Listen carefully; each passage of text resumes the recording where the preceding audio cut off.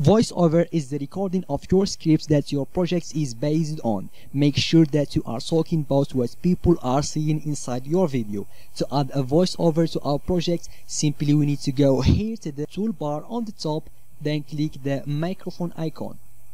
To start recording our voiceover or our script, we need to select our microphone. Let me uncheck this one, then click on the record button, and we need to wait 3 minutes before start recording. Let's try that and explain to you exactly how we do the voiceover recording. Do you want to present your product in an attractive way?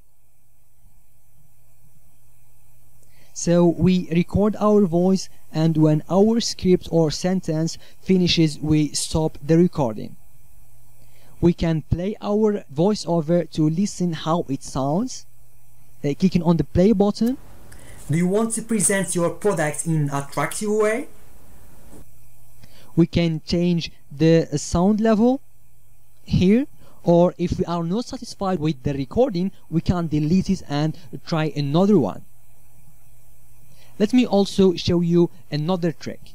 You can check that play scribe on record, then record with the video playing at the same time. Let's try this out.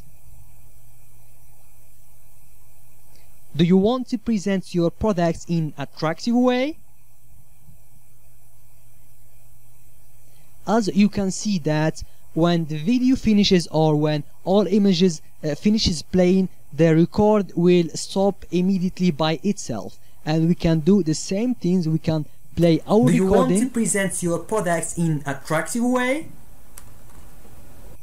We can change the volume level, or we can delete it from here.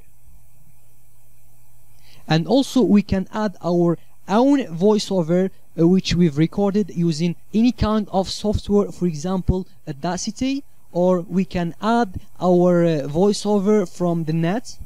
To add your voiceover from your computer, go to the import button here, then choose your voiceover which you've saved, and Videoscribe supports MP3 formats, so make sure that you saved your recording in MP3 format before you add it here.